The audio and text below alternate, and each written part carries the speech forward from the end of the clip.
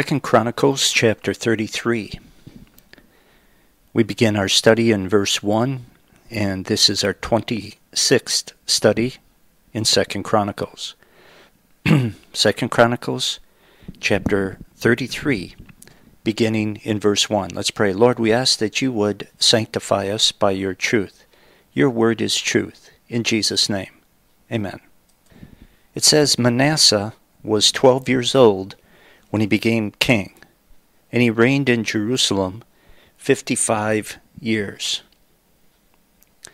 Manasseh was the very evil son of a very godly father named Hezekiah, who we saw last time was a great king in Israel. And it says in verse 2, he did evil in the eyes of the Lord, following the detestable practices of the nations the Lord had driven out before the Israelites. So he rejected God, and he lived like the devil. And according to historical records, one of the things that he did, he actually had the prophet Isaiah sawn in two.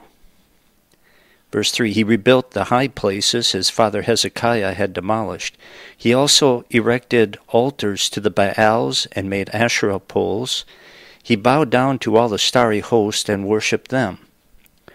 And so Manasseh undid all the good his father did. He worshipped false gods. He worshipped false things instead of the God who made all things. Verse 4. He built altars in the temple of the Lord, of which the Lord had said, my name will remain in Jerusalem forever. In both courts of the temple of the Lord, he built altars to the starry host. And so the holy temple, which had been built and consecrated to the service and worship of God, was now being used for false gods, including the false religion of astrology. And he was into it all. Verse 6. This is unthinkable to me, but it says he sacrificed his sons in the fire in the valley of Ben Hinnom, practiced sorcery, divination, and witchcraft, and consulted mediums and spiritists.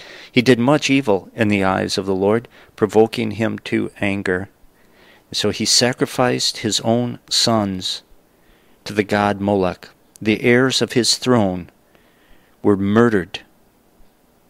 And so he was involved in all sorts of horrible things, all sorts of the occult. 7. He took the carved image he made and put it in God's temple. Putting a statue of a false god in God's temple was an ultimate insult to the Lord. Manasseh was as bad as anyone could possibly be up until this point.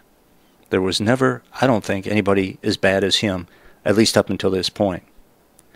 He took the carved image he had made and put it in God's temple, of which God had said to David and to his son Solomon, in this temple and in Jerusalem, which I have chosen out of all the tribes of Israel, I will put my name forever.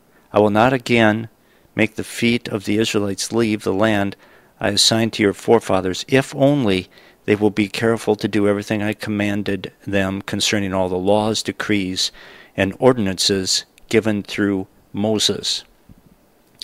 God's promises to his people, Israel, were conditional. If they obeyed and served him, then he would bless. And he proved several times that he could be trusted to do that.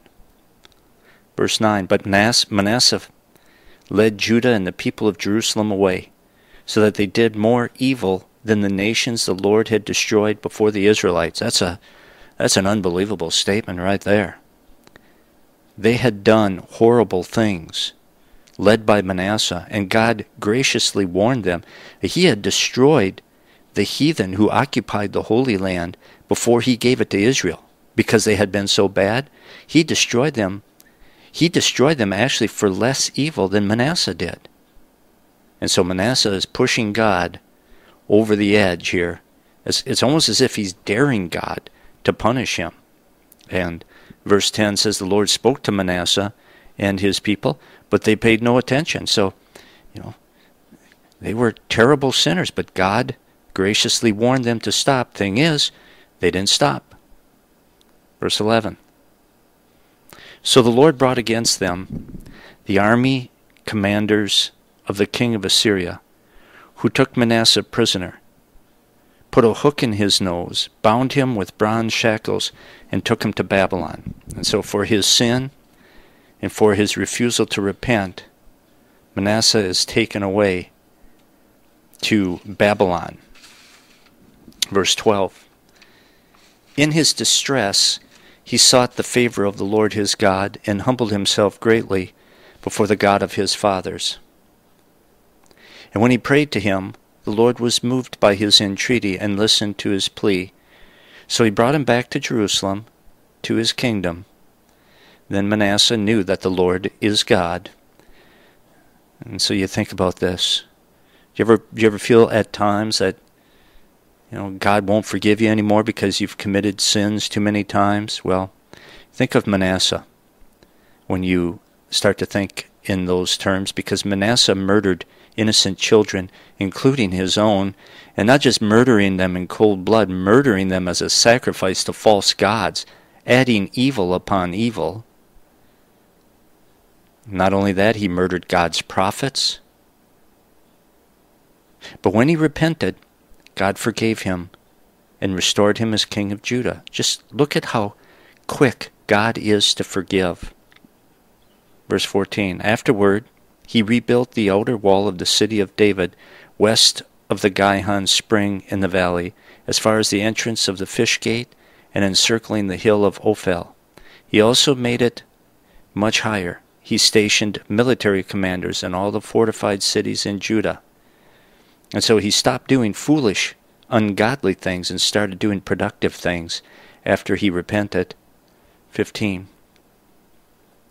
He got rid of the foreign gods and removed the image from the temple of the Lord, as well as all the altars he had built on the temple hill and in Jerusalem, and he threw them out of the city. And so he did a 180-degree turnaround and tried to get the rest of the country to do the same thing. I mean, he undid the idolatry stuff that he had done earlier, trying to reverse things. So this is true repentance, what you see right here, trying to undo, the damage done by your sin, what you committed earlier. That's repentance.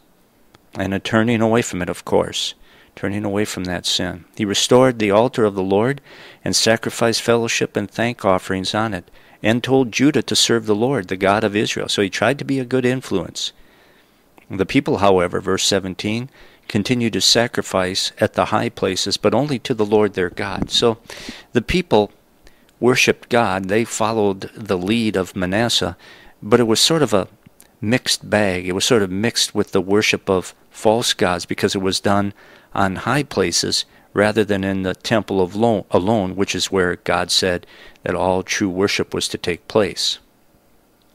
18. The other events of Manasseh's reign, including his prayer to his God and the words the seers spoke to him in the name of the Lord, the God of Israel, are written in the annals of the kings of Israel. 2 Kings chapter 1, to be exact.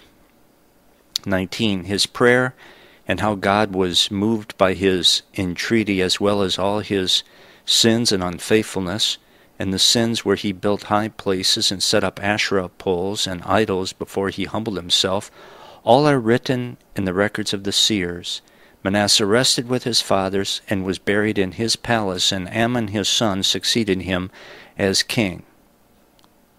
And unfortunately, Amon learned some bad things from his father. Manasseh repented during his life, but he had been an evil influence on his son, Amon, and the damage was done, as we will see. 21. Amon was 22 years old when he became king, and he reigned in Jerusalem 2 years. And so Manasseh was 45 years old when Amon was born. Normally, the oldest son would replace the father as king, but it didn't happen in this case because Manasseh had sacrificed his oldest sons to Moloch. Verse 22, he did evil in the eyes of the Lord, as his father Manasseh had done.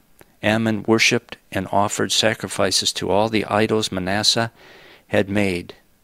And so Manasseh repented, but Amon continued to worship false gods. And it says in verse 23, but unlike his father Manasseh, he did not humble himself before the Lord. Amon increased his guilt. Manasseh's sins actually decreased because he repented, but Ammon's sins increased because he never did turn away from his wickedness. He went to his grave just as evil as he had always been. 24, Ammon's officials conspired against him and assassinated him in his palace. Actually, they murdered him while he was in his bed. Verse 25.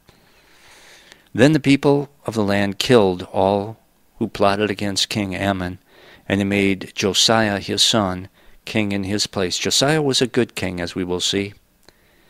And one of the first things he did was have his father's murderers executed. And so, here we go again. Another bad king who didn't learn his lesson from past bad kings and how God dealt with them. Manasseh learned the hard way. His son didn't learn at all. Now, though, Josiah, he'll be a good king, and I look forward to chapter 34 next time. Until then, so long, everyone.